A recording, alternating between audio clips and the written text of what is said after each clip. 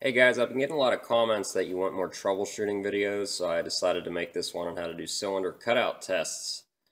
This test is critical to know how to do if you want to be a diesel mechanic or you're trying to troubleshoot a diesel engine, especially if it has an engine miss or low power.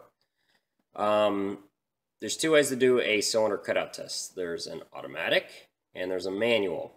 Anyone can do an automatic. You just push a button and the ECM does it for you, and it just spits out some numbers and says it's good or it's bad.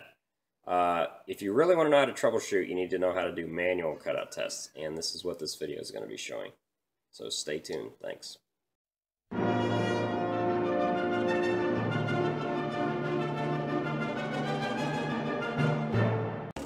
So this GM truck came in and it had an engine miss. So I hooked up to it.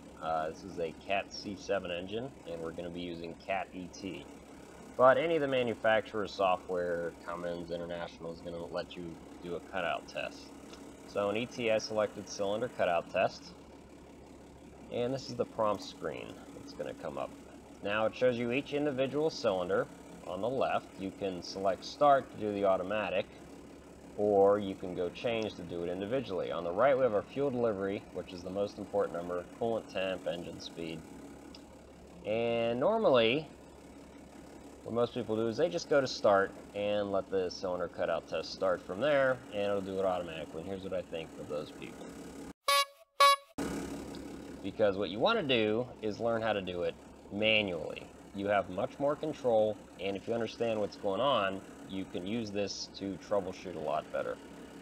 So basically what you're going to be doing is cutting out each cylinder individually. So we cut out number 1, and if you watch your fuel delivery, it's going to go from about 30 millimeters up to about 38. And what that tells you is the engine's trying to stay at around 700 RPM. And when you cut a cylinder, it drops the power of the engine, so it has to fuel the other cylinders more to keep it at 700 RPM. So if you have a good cylinder, the more the fuel increases when you cut it out, the more power that cylinder is making. So if we find a cylinder where it does not change, that means that cylinder is not firing.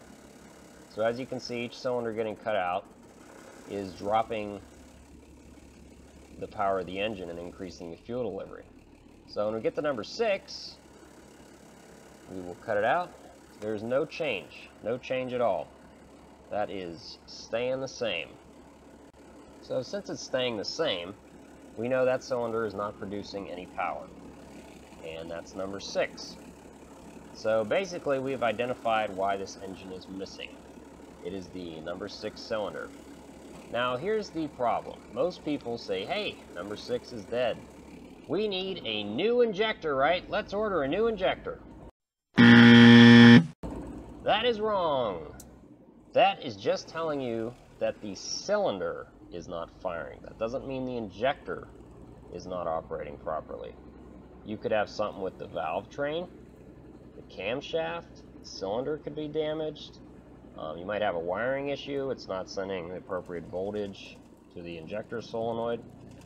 So what I'm going to do here is, this is called a 4-cylinder cutout test. What you do is you cut out half the cylinders and rev the engine up, usually between 1,000 and 1,200 RPM. And what you're going to do there is you're going to cut out the cylinders one at a time in 3-cylinder groups. And what that's going to do is that's going to put a heavier load on each injector. As you can see, the base fuel delivery is around 60 opposed to 30 where it was at before. And that's going to cause it to basically, that engine's running on 3 cylinders, so each injector has to really push really hard to fire. So if you have a slightly weak injector, like this one, we know number 6 is dead. But say number 6 was just weak, this will put a heavier load on that injector, and it's a good troubleshooting tool. Cat on their C13s and C15s has an automatic version of doing this 4-cylinder cutout test, but you can do it on any engine. And it's one of the tricks I just wanted to show you guys. If you have a somewhat weak cylinder, do this 4-cylinder cutout test. Cut out cylinders 1 through 3, and then try cylinders 4, 5, and 6 one at a time, and then cut out cylinders 4, 5, and 6, and then cut out cylinder 1, 2, 3 one at a time. Now this is a HUI system we're looking at here. So another trick we can try if you're doing a HUI system is we can manually change the HUI pressure and then do cylinder cutout tests at different HUI pressure. And sometimes that will cause a weak or dead cylinder. I've seen them where at low HUI pressures, one or more cylinders isn't firing, but they operate fine at higher HUI pressures. That means that cylinder's bad, usually the injector. Same thing with the other range. You can go really high on your HUI pressure, test each injector, and that'll tell you if you have a weak injector at different HUI pressures.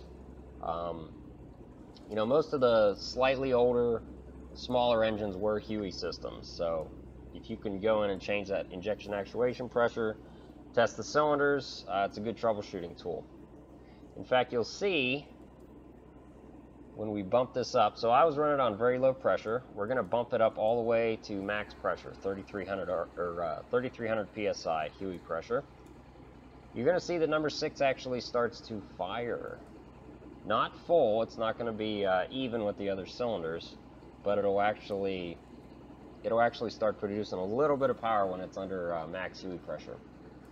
And this is a good troubleshooting tool because that means you probably don't have a problem with your valve train, because if you had a problem with your valve train, the HUI pressure wouldn't affect that. Same with cylinder damage, HUI pressure wouldn't affect that. But since it's firing a little bit once you increase the HUI pressure, that's leading it more to be the injector. And after this little tutorial here, I'm going to talk about what you need to do to make sure that it is the injector or if it's something else. So as you can see, when we cut it out, it actually increases from about 12 up to about 16. So that means that that is actually producing a little bit of power.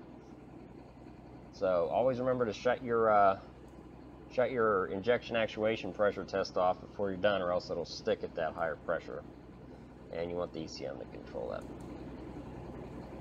So that is all my tricks on doing manual cylinder cutout tests. Now we're going to be switching over to, after your cutout test is done, what you need to do to check to make sure that cylinder's the problem.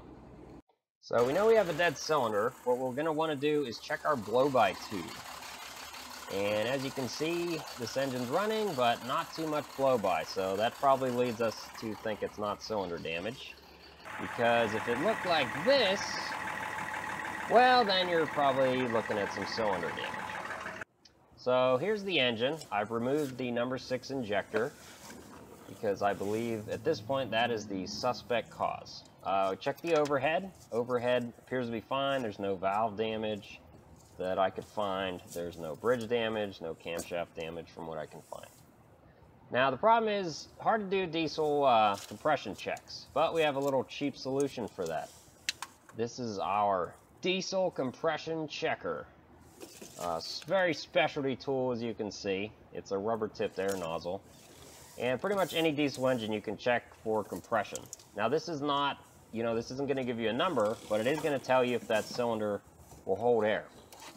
If that cylinder is heavily damaged to the point that it's not producing power, it's not going to build any pressure. So what we do is we're going to spray air into the cylinder. Now you have to push down on the rubber tip portion or else it'll spray back in your face, and see if it rotates the engine, which you'll notice some of the rocker arms move here when I air it up, which means it's rotating the crank, which means it has enough cylinder holding pressure to at least allow that cylinder to fire. So that's a little quick trick we do at our shop to make sure that the cylinder is at least producing some power. So we have troubleshot it, and at this point I'm going to say this needs a new injector. Alright, if you guys have any questions, just leave them in the comments section, and thank you for watching the video.